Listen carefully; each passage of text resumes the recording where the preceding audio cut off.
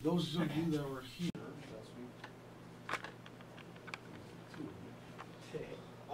what did we talk about? The angel and the angel. Yes. The angel, right? What's kind of we've been talking about the and the, and we said that the could be or is possibly the manifestation of whom? Jesus, right? So that brings us to another question, or the question that I've asked is, then where is Jesus in the Old Testament? Is there evidence of him being active, or is there something that it can point us to the Old Testament where we can see Jesus in action, other than if we accept, right, that the angel of the Lord is Jesus, right, which I think many agree, that this is just a manifestation of Jesus in the Old Testament. But is there other places where we can see Jesus in the Old Testament? All right, now we're going to go through a lot of references in which point to in the Old Testament that point to Jesus, or kind of describe Jesus, or describe kind of stuff that you guys already know, which will probably make more sense. So let's start in Genesis 3:15. Let's all go there.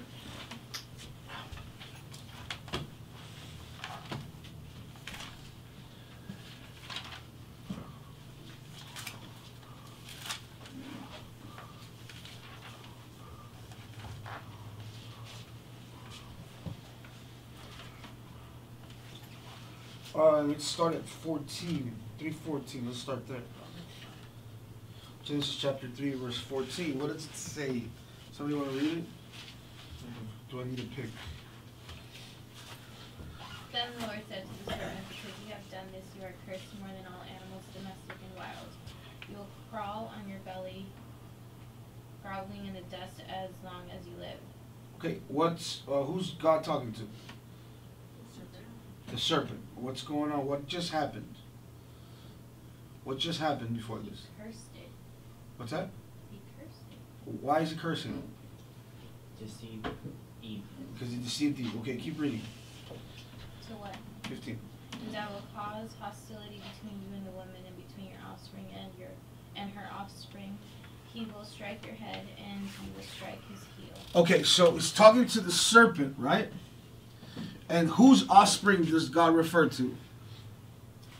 Whose offspring? 15. To mankind. Whose offspring? It is mankind, but who specifically? Adam. And what does he name? What does he say? Your offspring and her offspring. And her, and okay, and so his and her offspring, which is whom? Adam and Eve. Adam and Eve. Okay, so Adam and Eve, their offspring will do what? What's he going to do? He will cause hostility between them. Keep going. He will strike your head, and you will strike. Okay, his he will heel. strike whose head? Her head. No. His head. Whose head? Adam's head. No. The serpent says. head. Okay, let's try this again. Okay. Okay, whose offspring? Adam. Adam and Eve. And what is the offspring going to do? Strike the head of whom? The serpent's head. What does this striking the head of a serpent mean? What does that mean? What do you guys think it means? Someone, what do you think that means? If I take a bat to your head, what is most likely that I'm going to kill it? Okay, I'm going to kill it. So who is the one, or whom can we assume is going to strike the head of the serpent? The offspring. Only the offspring of the woman, right? I'm going to try this again, because you guys look either you're asleep or confused, okay? So whose offspring? Adam and Eve. Adam and Eve's. And Adam and Eve is going to do what? Kill the serpent. Kill the serpent, right? And so who is also in theory, or what's the word, or I forget what the word is. Who else can we consider, or does the Bible consider the son of the offspring of Eve in the lineage? Who ultimately is in Eve's lineage that is important? Jesus. Jesus, yes, very good. Because that's what we're talking about. We're talking about Jesus, okay? So everything is Jesus today. So Just throw out Jesus and you probably get it right. Okay? So, if the offspring of Adam and Eve is Jesus, could be referring that it is Jesus who will strike the head of the serpent and kill the serpent. Does that make sense? Because, I mean, ultimately, what happens in the end? He kills the serpent. Okay, Jesus kills the serpent. What is the representation of the serpent? Who is the serpent? Satan. Okay, so Jesus defeats the serpent, or kills the serpent, if you like. Okay, so this is kind of like a foreshadow, or it points to, or it looks at Jesus in this sense. Does that make sense? So we see Jesus, or a representation of Jesus, or something that looks like Jesus, or a reference to Jesus since the beginning in Genesis. Let's look at another one. Genesis 22, chapter 22, verse 8. You can probably turn that heater off now.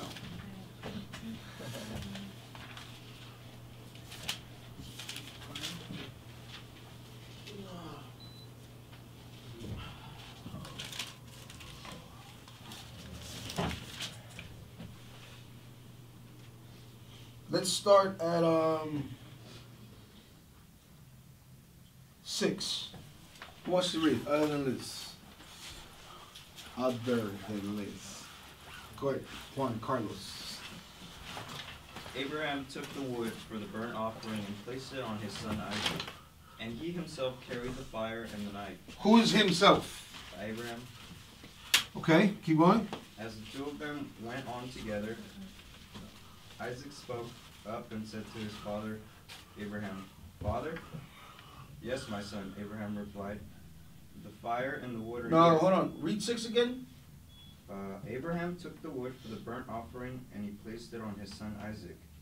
Okay. And he himself carried the fire and the knife. Okay. What is Isaac carrying? Oh, What is he carrying? the fire and the knife. No, the wood. Can't carry fire, buddy. What's he carrying? The wood. One. The wood. The wood. Okay. So he's carrying the wood. Isaac's carrying the wood. What's Abraham carrying? The knife. The knife. Okay, good. All right, read it again and keep going. Abraham took the wood for the burnt offering and placed it on his son Isaac. All right, here. Look, this is just okay. Who is Abraham to the Jews? The father. Father of what? Father, right? Okay. What did the father do in verse 6? Offer his. What does he do in verse 6? Places the wood on his son. He places the wood on who? On his son. Isaac. On Isaac. On who? Isaac. The son. The father, Abraham, father places the wood on Isaac. Do we see some representation here? Yeah. Okay, keep reading. 7. As the two of them walked. As the two of them went on together, Isaac spoke up and said to his father Abraham, "Father?" "Yes, my son," Abraham replied. "The fire and wood are here," Isaac said.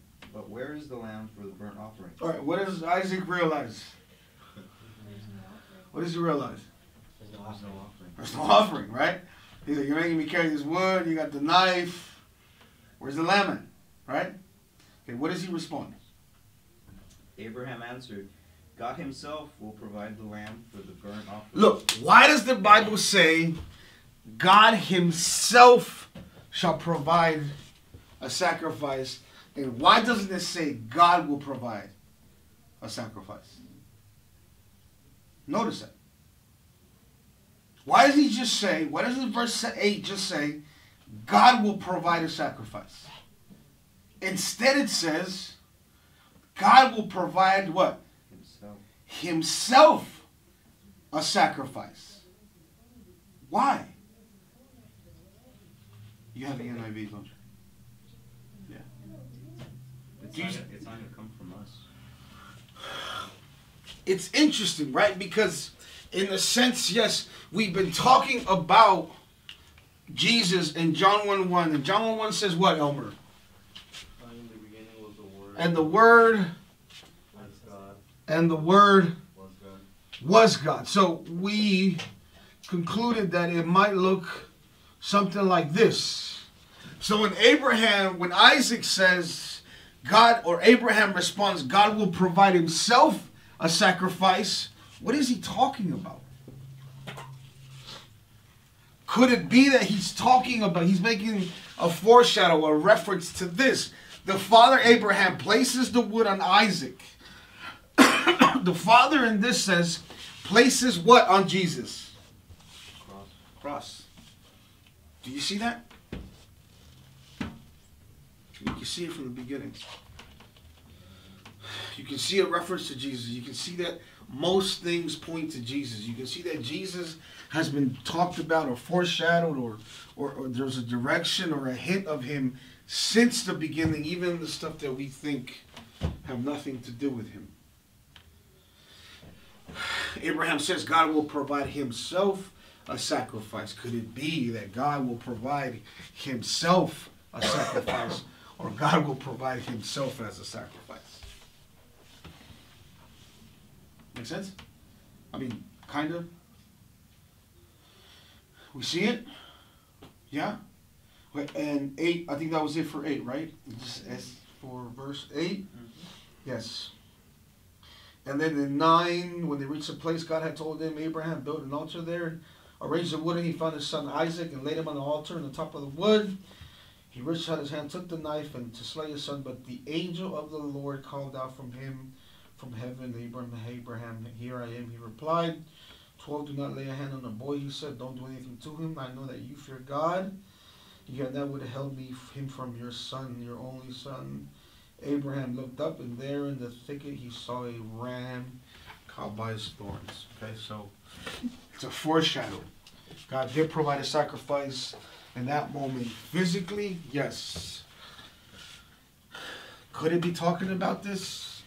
Absolutely. It's pointing to Jesus since the beginning. Okay. Exodus chapter 3, verse 14.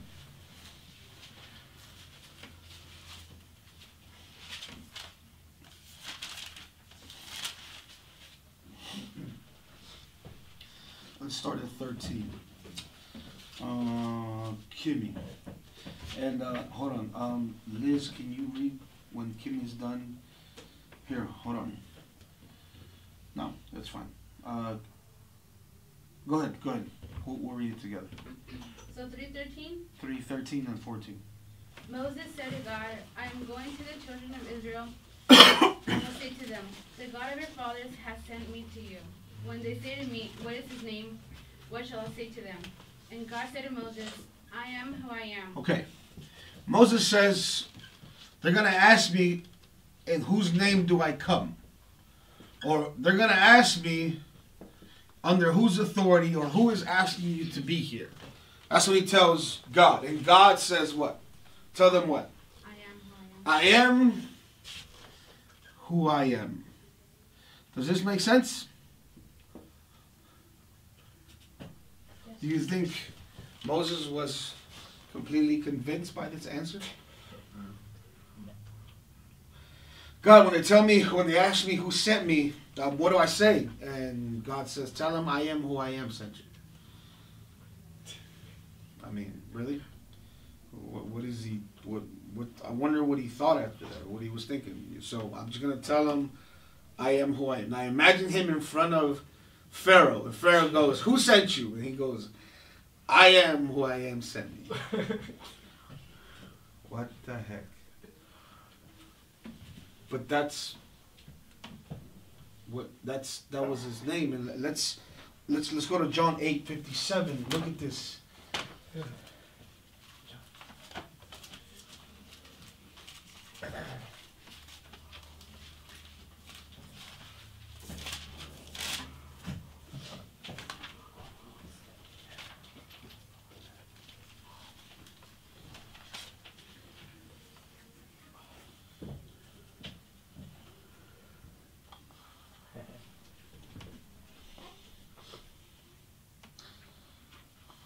Let's start at 54. Elmer. 54? Yeah. Jesus answered, if I glorify myself, my glory is nothing. It is my Father who glorifies me, of whom you say. He is our God, but you have not known him. I know him. If I were to say that I do not know him, I would be a liar like him. I do know him and I keep his word. Jesus is saying he knows who? Who does he know? The Father. The Father. He knows God. Right? Keep going. Your father Abraham rejoiced that you would see my day. He saw it and was glad. So the Jews said to him, you are not yet 50 years old, and have you seen Abraham? So look at that. They're like, Jesus says, Abraham was excited to see me. Abraham was excited to see the day that I will make myself president. He goes, dude, you're like 15, right? You're not even 50, I'm sorry. He says, you're not even 50. You know how long ago Abraham lived? Like, what are you talking about, right? And look at what he says. 58. Jesus said to them, truly, truly, I say to you, before Abraham was, I am. I am. He didn't say before Abraham existed, I existed. Jesus didn't say that. Jesus didn't use a formal language to make sense where he says, yeah, before Abraham I had already existed. He says before Abraham I am, which doesn't make sense either. Literally, in the languages before Abraham I am. And what does that mean? What are you referring to? Well, Jesus is saying I am, and God said I am. So if Jesus is saying I am, and God said I am, then it points to this. So since the beginning, in Exodus, when he is before Pharaoh, when God is talking to Moses, and Moses says, who sent you? He sent me. Go ahead. I think if you would have said before Abraham was, I existed, it would have contradicted himself, because if he was eternal, he can't say he was or he will be. He just is. He just simply is, and that's what I am is. It just always is. Mm-hmm. So And that's the beautiful part Yeah. about I am. Because if we look at John 1:1, in the beginning was the Word, and the Word was with God, and the Word was God. It's saying that he had already existed, he continues to exist. So it's one of those things where at creation, right, in Genesis 1:1, I asked this, what was created in Genesis 1:1 other than the obvious? What was something else that was created? Are you talking about sin? Okay, sin is one. Good. Right? In a sense, right? In a sense. the light. Time. So, time did not exist pre-Jesus Christ and God. There was no such thing as time. So time began to exist here. When he created the earth, he started with the moon and the sun and the rotations. Time began. So when he says I am, he says I am because if it was under the constriction of time, you'd have to say I was, I am, and I will be. But Jesus or God says I am. I just exist. I'm just always there. So that's why this is very important. And you're right. You're absolutely right. That's why Genesis 1:1 John 1:1 is important, because he says in the beginning was the Word. Not this beginning, and whatever beginning it is, I existed. Before time existed, I am. I already was. I was already there. That's the beauty of this. That's why this makes sense. I am, but then Jesus takes it a little more literal. Kimmy, read John 10:9. Jesse, read John 8:12. Liz, read John 10:11.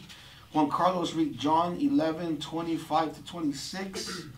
David, John 14:6. And David Hernandez, John 15:15.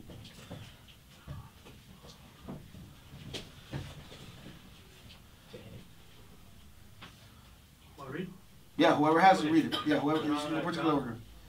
John 15:15 says, let's see, no longer do I call you servant, for the servant does not know what his master is doing, but I I have called you friends, for all that I have heard from my Father, I made known to you. Someone else? I think I gave you the wrong one. Jesus said to him, I am the way, the truth, and the life. No Okay. one I am what?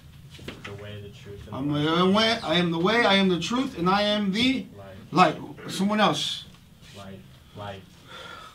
I knew that. I am the good shepherd. The good shepherd sacrifices. I am the good. shepherd. Who else? Good. I am the light of the world. I am light again. No, now it's light. I am the resurrection and the life. And life again. Who else? I am the door. I am the door. Anyone else? Is that it? Dave, I gave you the wrong one.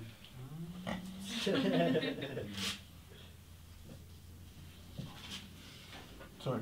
Okay. So now Jesus takes it a little further, so you really understand who he is. Not just I am in this sense, I existed since the beginning of time, I am who I am, but I am the door, I am the way, I am the life, I am the truth, I am the good shepherd, I am the door, I am the light.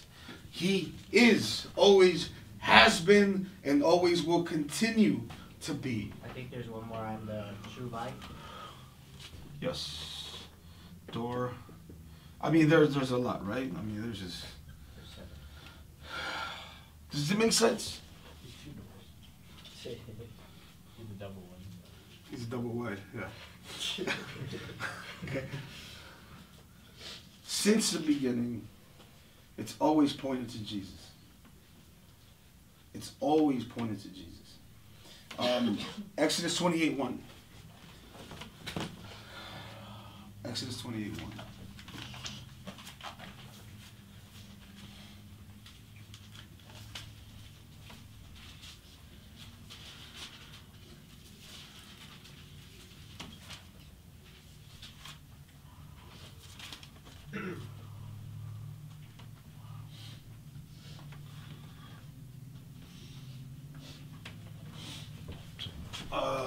Everybody there? Somebody want to read? Then bring near to you Aaron, your brother, and his sons with him from among the people of Israel to serve me as priest. Aaron and Aaron's son. Just one. You're not done yet. Yeah, I'm not done. Okay, one. Aaron and Aaron's son Nadab and names. Yeah. Okay, that's fine. Go to Leviticus chapter 4.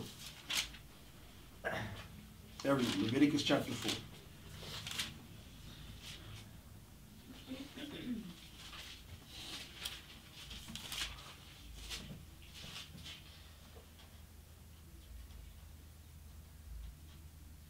Okay, so he calls Aaron and he wants Aaron's to be what?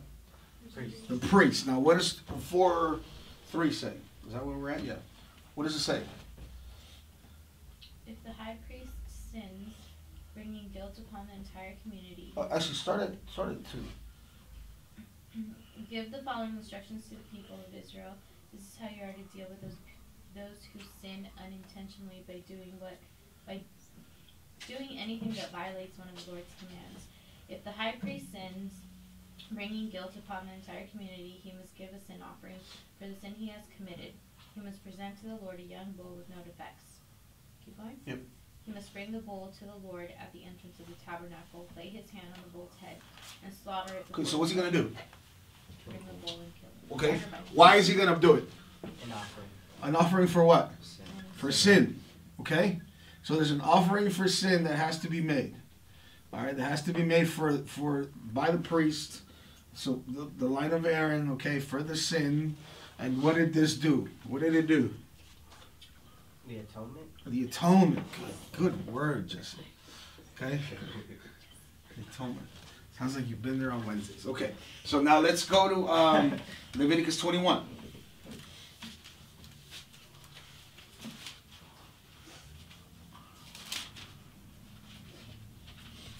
(21:16) all the way to 24. Elmer. And the Lord spoke to Moses, saying, Speak to Aaron, saying, None of your offspring throughout their generations who has a blemish may approach to offer the bread of his God. For no one who has a blemish shall draw near, a man blind or lame, or anyone who has a mutilated face, or a limb too long, or a man who has an injured foot or an injured hand, or a hunchback or a dwarf, or a man with a defect in his sight, or an itching disease or scabs, or crushed testicles. No man of the offspring of Aaron, the priest who has a blemish, shall come near to offer the Lord's food offerings. Since he has a blemish, he shall not come near to offer the bread of his God. He may eat the bread of his God, both of the most holy and the holy things. But he shall not go through the wheel or approach the altar, because he has a blemish, that he may not profane my sanctuaries. For I am the Lord who sanctifies them. So Moses spoke to Aaron and to his sons. Okay, so the priest, People there. what was their condition? Perfect. It's like, it almost kind of hard to say, because I mean, the idea is that they're without blemish. You can't be a dwarf, you can't be this, you can't be lame. I mean, there can be nothing wrong with you. You have to be, in a sense, you have to be without blemish, and don't you dare enter into to offer sacrifice, because the priest has to be this very exact person, and if anything were to not be as stated, what would happen to the high priest? He would die in the very presence of God, right? This is what would happen in the temple, right? This is what you call, this is the inside, this is the church, okay? This is, let's pretend this is where we play, okay, and this is where the congregation is. This is called the Holy of Holies, right? The Holy of Holies, and this is just called the holy place, right? The priests were allowed to enter here if they fell under these conditions only. If they did not, the very presence of God would actually kill them, and they would die, because they were not this, they were not perfect. So that's a problem, because if they weren't perfect and they would die, then they can't offer the atonement for the people and for themselves for the forgiveness of their sins. Right? This is what it's asking of them. Now look, let's go to Hebrews. Hebrews chapter 9.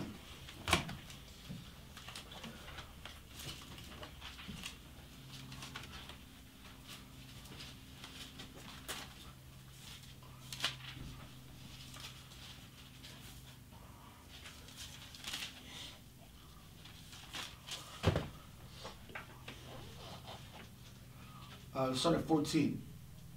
12. Let's start at 12. 11. Start at 9:11. Start at 9:11. Kimmy, 9:11. But Christ, when he came as a high priest of the good things to come, by a greater and more perfect tabernacle, not made with hands, that is to say, not of this creation. So Jesus came as what? The high priest. As the high priest. Okay, keep going. Neither by the blood of goats and calves, but by his own blood. He entered the most holy place once for all, having obtained eternal redemption. For if the blood of bulls and goats and the ashes of a heifer sprinkling the unclean sanctifies so that the flesh is purified, how much more shall the blood of Christ, who through the eternal Spirit offered himself without blemish to God, cleanse your conscience from dead works to serve the living God. Okay, so what happens now? Jesus becomes what? The high priest. It's no longer Aaron, it's Jesus. Does he meet these requirements? Yes. Absolutely. But now he just doesn't come in here occasionally once a year. He lives here. Jesus now lives here. He is in the holies of holies. He is the forgiveness of sins. He is your representation. He is your priest. He covers your sins. He is your atonement. And he now lives here. That's why the veil was torn when he died. That's why this no longer exists. Because he is your atonement. He is the perfect sacrifice. And he now lives here. Hebrews 6:20, just to reinforce the point.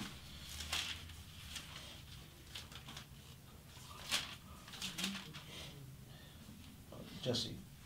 When Jesus has gone as a forerunner on our behalf, having become a high priest For how long? forever, Forever. after the order of Melchizedek. Melchizedek. It all points to Jesus. Since the beginning. Since Genesis, Exodus, Leviticus. It's all Christ-centered. It's all pointing to one thing. Jesus. Isaiah talks about the prophecy, about the birth and the death. Jeremiah talks about the suffering. Joel of the hopes of his people, that he is the hope of his people. Amos talks that he will be the judge of all nations. Zephaniah, he is the king of Israel. Malachi says he is the son of righteousness. Exodus chapter 12. We don't have to go there because you guys know the story, I hope. Okay? Exodus chapter 12, God gives a command to Moses, and he says, I need you to do something. Okay, I need you to take a lamb, I need you to kill it, and I need you to do something with its blood. What was it? Sprinkle it on the Sprinkle it on the doorstep. So I want you to take a lamb, and I want you to take the blood and sprinkle it here. Okay? And whoever is inside, whoever is in this door, it says, and this is, I love when people say the angel of death. No such thing. No such thing. God says, I will come down and I will kill every firstborn, but if there's blood on the posts, I will ignore that home and I will keep going and you are safe. They are saved by what? The blood of the Lamb. Who is the perfect Lamb? Who is the perfect sacrifice? Jesus. So God himself says, I'm going to come down and I'm going to kill every firstborn, but if you sacrifice a lamb, if you sacrifice it and you sprinkle it, if you sprinkle it around your door, I will come down, I will look at it, and I will know that this house is saved, it's redeemed, it's atoned by the blood of the Lamb, and I will continue on my way. Sound familiar? It's the perfect sacrifice of Jesus. It all points to Jesus. How long was Jonah in the belly of the fish, of the whale? 3 days and 3 nights. And how long was Jesus dead for? 3 days and 3 nights. How long was Israel in the desert? 40 years. How long was Jesus fasting for and got taken to the desert? 40 days. 40, right? But they were both taken to the desert. They were tried. Israel unfortunately failed. Did Jesus? Nope. No. I mean, it all points. It all points to the same thing. That Jesus has always existed. It's always been about Jesus. It's always going to be about Jesus. And it's been him since the very beginning. Not the beginning of creation, but he was there. But since the beginning of time. In that form.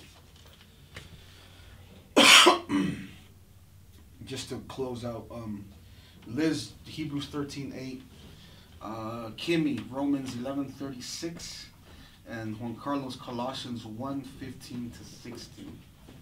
Hebrews 13:8, Romans 11:36, and Colossians 1:15-16. Jesus Christ is the same yesterday, today, and forever. Romans. For from him, and through him, and to him are all things. To him be the glory forever. Amen. All things. All things. And Colossians. So the Son is the image of the invisible God, the firstborn over all creation.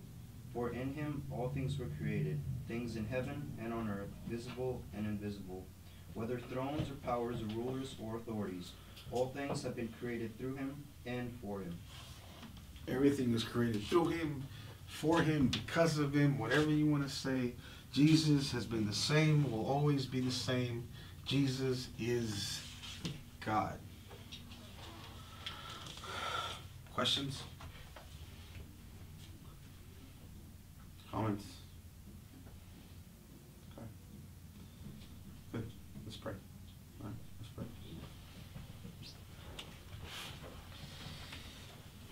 God, we thank you as we come to your word, as we come to listen, God, as you reveal to us, Father, more and more about your Son, about Jesus. God, we thank you. As we see, Father, for ourselves, that it is about Jesus. That he's always existed. He's always been active. And we ask that he continues to be active in our lives, God, that you continue to dwell in us, to open our minds, God, to expand our horizons. That we may see, God. That we may be converted, changed, God, that we may be completely regenerated, Father, by the things that we learn, that we learn to love you more. May we learn, God, more about your grace, Father, and how it's undeserving. How Jesus came to give us grace, as he's always existed. That Jesus is God.